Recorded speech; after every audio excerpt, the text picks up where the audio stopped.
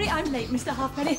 The bus skidded on black ice and hit a cow and we all had to give it artificial respiration. What, the bus? No, the cow. Good heavens, is it all right? Oh, yes, just a few dents in the horn. What, the cow?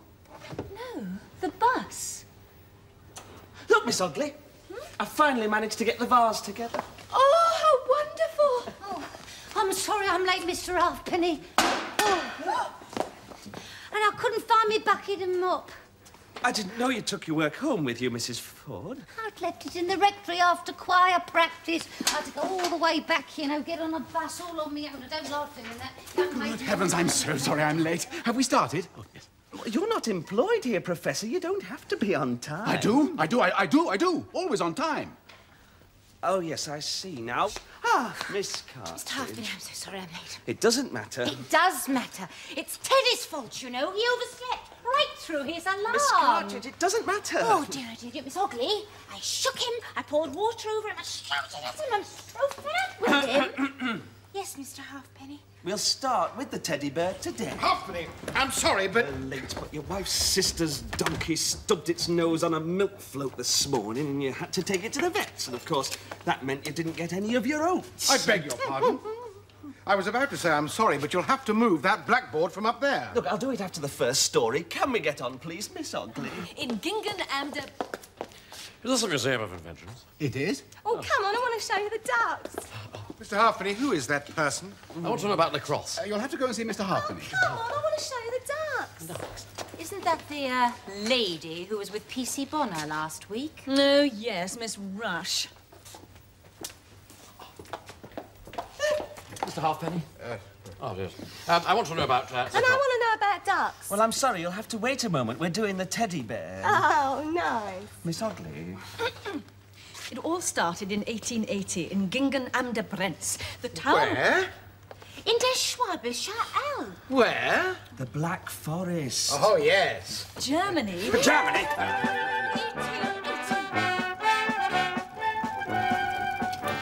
Hello, I am Margaret Stife. I am a dressmaker. Oh, excuse me. Fritz, see if this fits. Oh, thank you. I am confined to the wheelchair because I've had the polio since I was 2 years old, but I manage a fair living from the dressmaking. Thank you. I am 33 years of age. It is 1880 already, and I am about to become very famous with my new idea, Jumbo. Bitte? That is please in German, bitte. Oh, this is my brother Jumbo, and this is the elephant toy Fritz. Nein. That is no in German. Nein. Oh, nein. This is my brother Fritz, and this is the elephant toy Jumbo. He will sell very well as a soft, cuddly toy. I will be rich, and he will be... Bitte? Yes, I expect you will. Now I would like to tell you about my nephew, Richard. Where is he, Fritz? Bitte? In the beer cellar, drinking bitter. Nein. Drinking 9 bitters, the lazy good-for-nothing art student. Nein. He is at the zoo. Oh, the zoo. Ja. Ah, good day, Richard. Good day, Aunt. I see the business is booming. All the animals are selling very well. Children all over Germany are loving them. Ah, cafe, Richard. Thank you, Uncle. Bitte? Well, put some sugar in it then. Auntie, look at the drawings of the bears I have made. Oh, Richard, they are so sweet. I will make some toy bears immediately.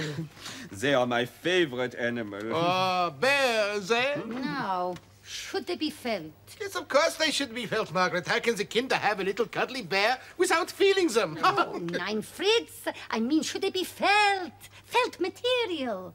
I think a bear should be more furry.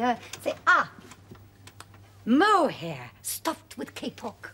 Oh, yes, that's so soft. It would make a very friendly bear. What do you think, Uncle Fritz? What are you trying to say, Fritz? Oh, good idea, Uncle. Make the bear with movable limbs. And make it so it makes a growling noise. Good. Be a fine pet, a friendly pet. Excuse me, I have a piece of kapok stuck down my throat. What will you call him, Auntie? What do you think? Dear bear? Pizza Fritz. He's definitely a little boy. He'll definitely be a little boy's bear. A friend and a pet.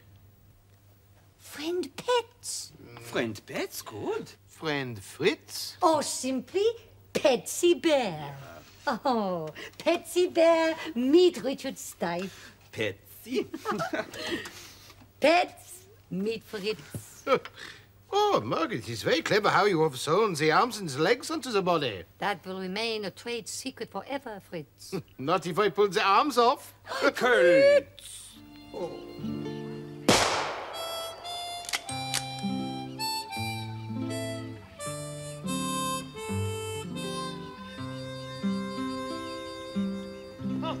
Mr. President, I declare I haven't had much luck at all today. I haven't seen one doggone bear all day, grizzly, black or brown. Me neither, Judge. Not a good bear hunt, this. Oh, no insult intended. It's too darn big a party for a bear hunt. So, Mr. President solves state boundary dispute with Louisiana in half a day. He comes on a bear hunt for 3 days. He's a better Rough Rider than a Republican. He's a fair game hunter, is our Teddy Roosevelt, Jake. He ain't bagged anything yet, Sal, and I'll be pleased to report it. And now we're barred from his camp by his favored guards. Nothing happening yet.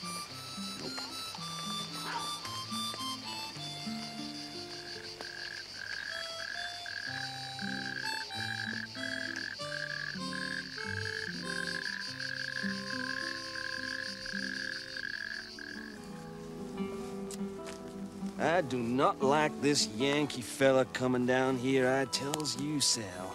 Not giving us any interviews, not giving us any action. Well, he's got the best guide in the south of the Mississippi with old Ho Collier, so's he might get summit. I'm told he's fought grizzlies single-handed before.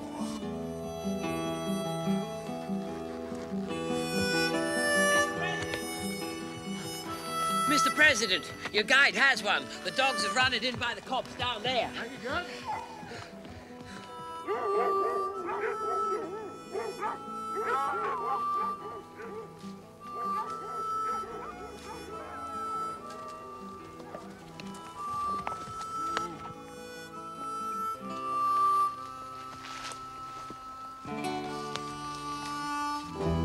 Here you are, Mr. President. Your shot, sir. Go on, shoot him. Go on. Come on, Mr. President. Shoot the varmint. Mr. President, shoot the little critter.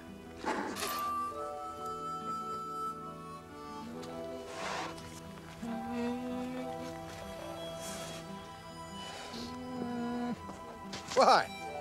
It's only a small bear. I can't shoot a defenseless bear. No game.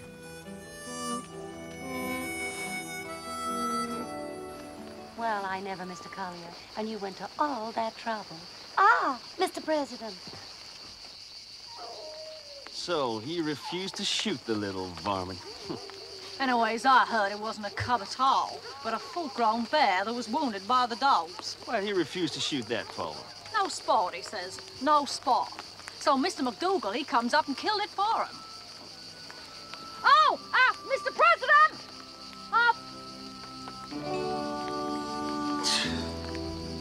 No, I think I'll write my line about a little cub and him being a coward. It'd make a great cartoon for Berriman. Drawing the line. Thank you. Say, hi, Morris, Mrs. Milton. You see the Washington Evening Star of yesterday? What I be reading Washington Evening Star for in Brooklyn, Herman? I read Russian newspapers, news from old country. No, this will interest you. Teddy Roosevelt's bear hunt. Theodore Roosevelt, his name Herman. Mishka, he is great bear hunter, whether his name Teddy or Roosevelt or even Theodore. No, look. He never caught sight of one at the bear hunt in Mississippi and actually refused to shoot a bear cub that was brought to him. See, the cartoon. Morisky, look, the sweet little bear. So a brave Teddy could not find courage to shoot little bear cub. Brave Teddy Roosevelt, eh? Thought you like it. So you're not going to ask me how's business? How's business? Don't ask. Terrible. Bad position, can't get customers. I see you like bears yourself, Morris. Oh, bears, Herman. Always it's bears. That's it. Herman, Mishka, I have it!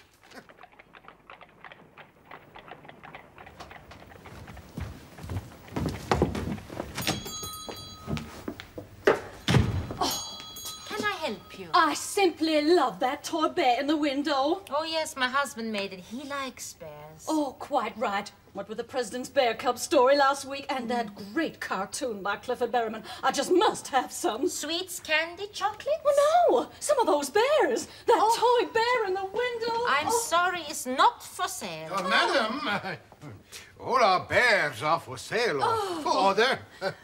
We call them Teddy's bears.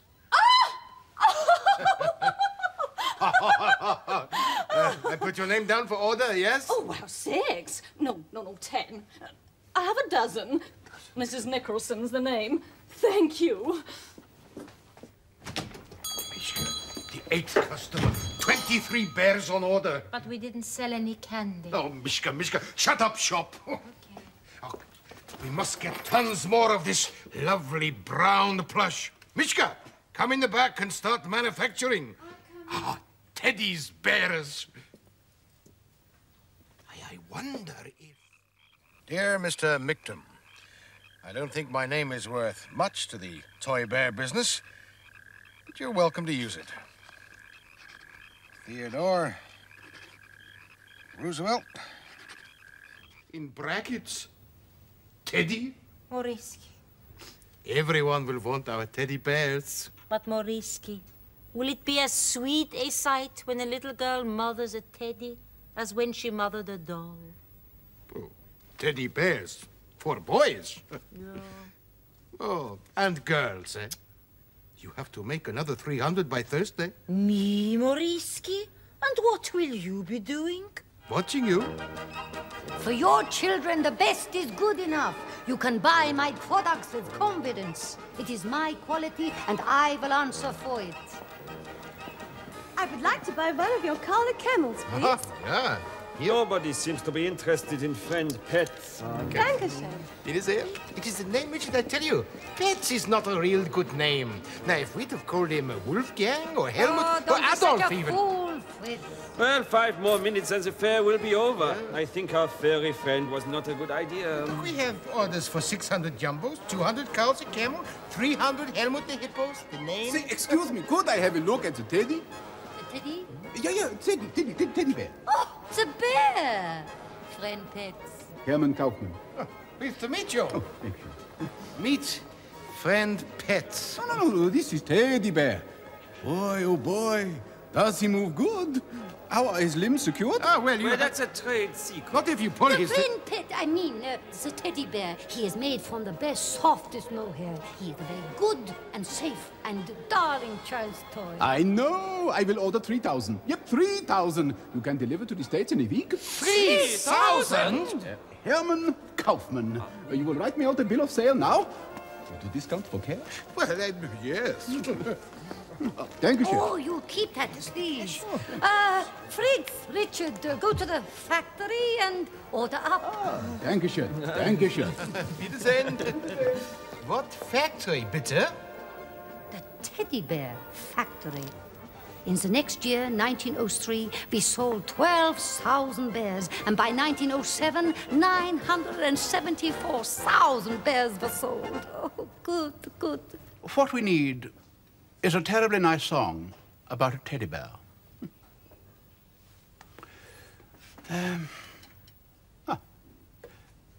If you go down to the woods today...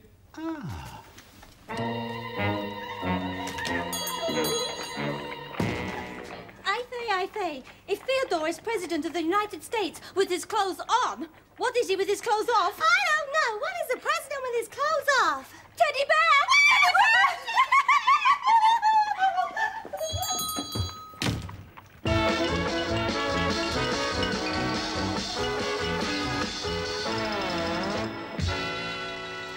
I've had this one since I was born. It's my mother's before that and her mother's before that.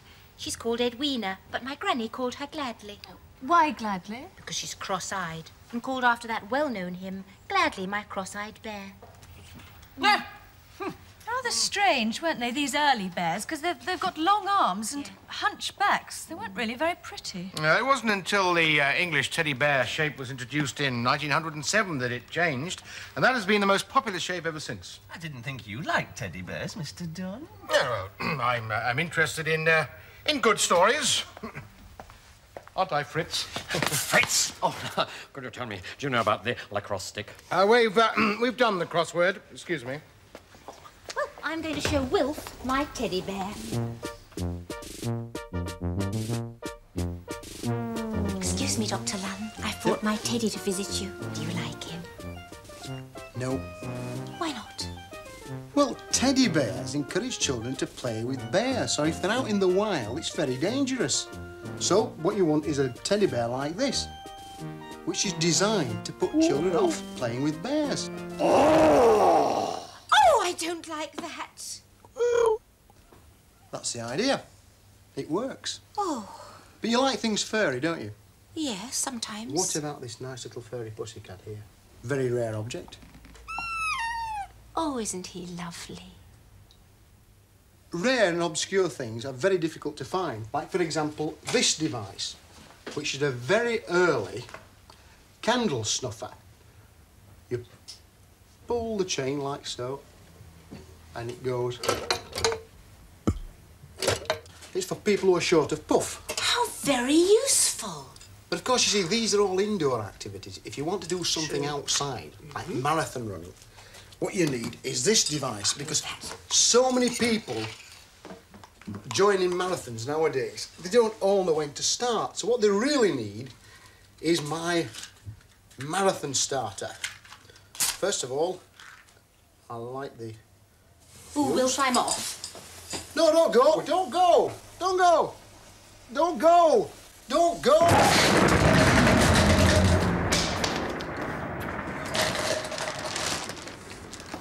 Go. Oh! I'm never going to pet Eureka. Mr. Halfpenny, I've forgotten my teddy. I have to go back. Oh, no!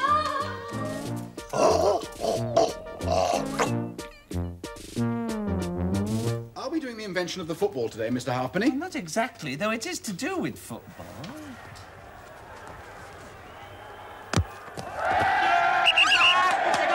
That was definitely outside the post. It was inside. It was outside the post. Oh, it was outside the post. No, it wasn't. It was outside the post. It was outside. I am the umpire. That were outside the post. Oh, well, he hasn't given it anyway. He was miles away. The umpire couldn't see. Oh, Kate, what do you know about it? Ready? Play!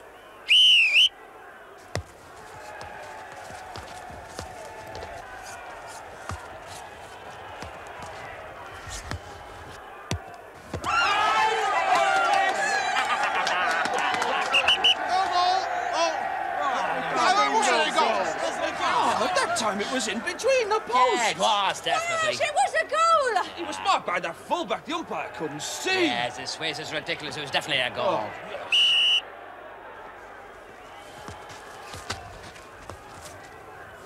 Bentley? Yes, Brody. Got an idea. Oh, you're always working out things. Watch the game. It's 2-1. It should be for us anyway. I wager you I could devise a system where there'd be no question of whether it was a goal or not. I could, yes, I could. I could solve all disputes of whether the ball had passed inside or outside the posts. Ah, never. How much? £1. Done.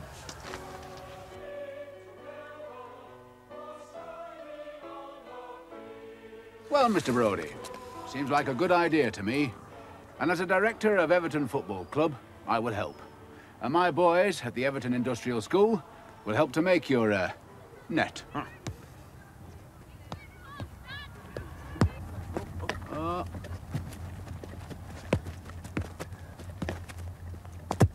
Oh. Net seems to work, Mr. Brodie. All right, I'm well pleased, Mr. Barkley. Well done, Smithers. Now, what do I want to be coming to Bolton for, John, on New Year's Day? I mean, the first day of 1890, and you drag me along here to watch Bolton Wanderers play Nottingham Forest. Look, Everton are at home at Anfield. Now, why bring me? Is this some harebrained scheme of yours, John? Read your programme sheet, Bentley. First experiment and test of Mr. J.A. Brodie's football catching net will be tried today in this game.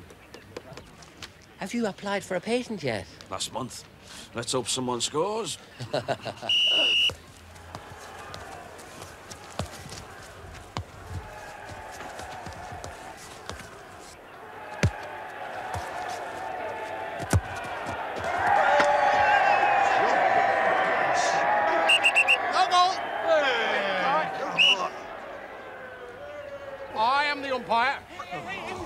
Mr. Lithgow, the ball's in the net, so it must have gone between the posts. Well, quite right, lad.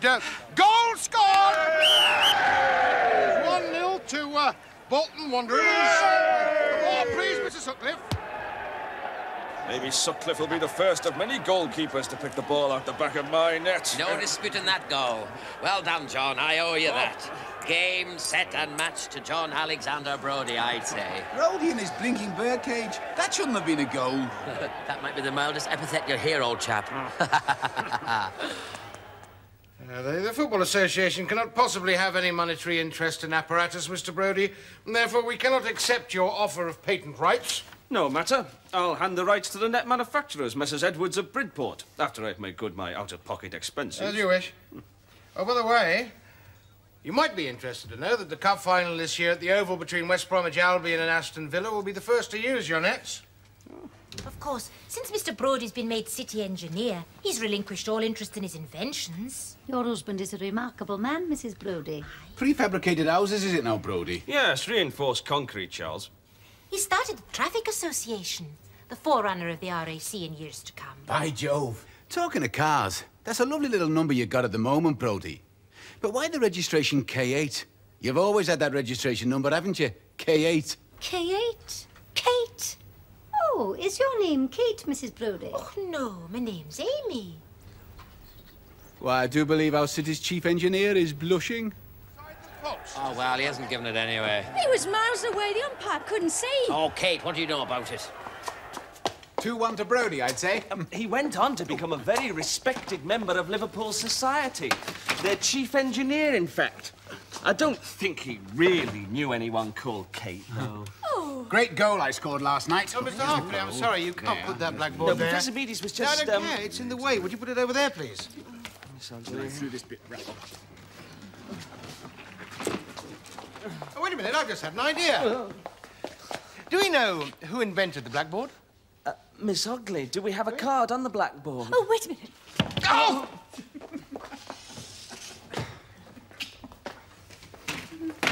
The inventor of the blackboard was James Pillans in 1814. James Pillans? Yes, rector of Edinburgh High School. Ah, another Scottish inventor, chappie, eh? And the inventor of coloured chalk. Oh.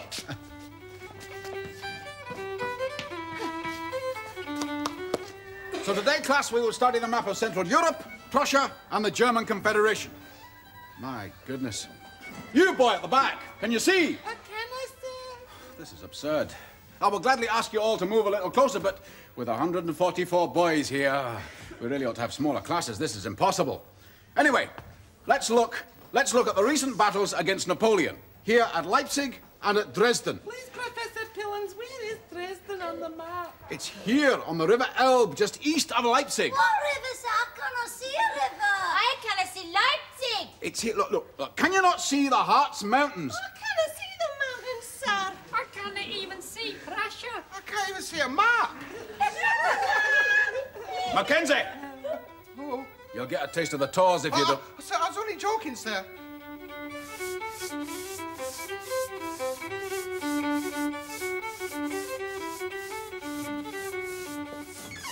James, what are you doing with that on my table? It's beechwood, Helen. I got them to plane it for me in the wood shop. Not too smooth. Mahogany and oak were too shiny. What on earth for, James? Are you making a fire screen? I don't think I want it black. It's so morbid. It's not a fire screen, Helen. It's for maps. I've never seen a black map. I paint it black first. Then I mark the maps on the surface with chalk, just the features I want to show. Oh, can I draw the maps on your blackboard, James? You are so care-candid and I am so good at art. When it's dry, Helen. Here we have a map. My own clear map of Central Europe. Here, the coast of Prussia. Denmark, Westphalia, the Harz Mountains, the River Elbe, Leipzig. Excuse me, sir. Lindsay? Is that cross a town or a battle, sir?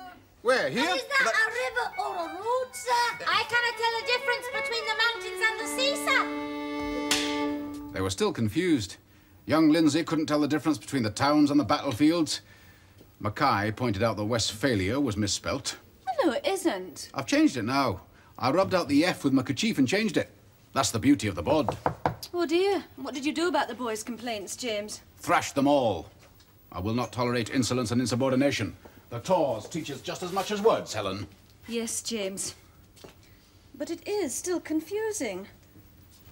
Maybe if we could use colours to differentiate between the roads and the rivers and the mountains and the sea. It's a good idea.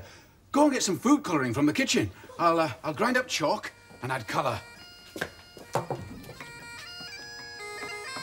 Are you hungry, James? I brought you some porridge.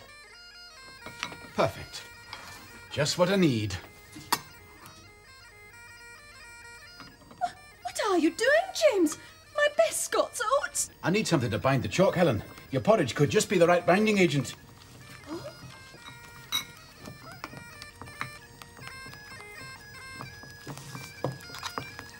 So here we have it. I have invented the blackboard and coloured chalk.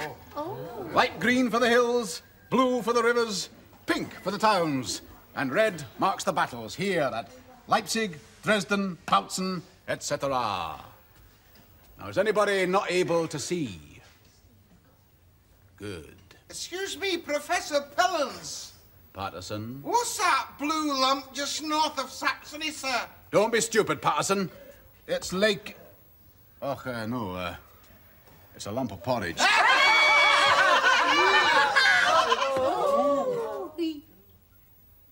The Tors is a sign of a teacher's incompetence.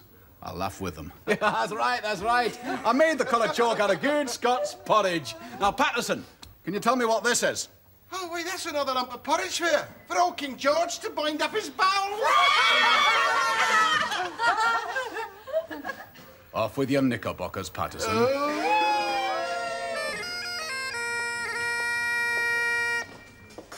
I say, what's this?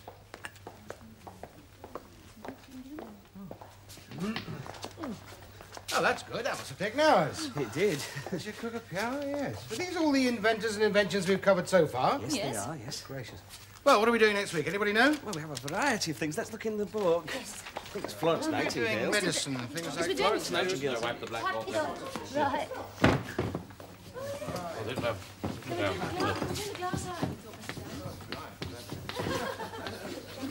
I say.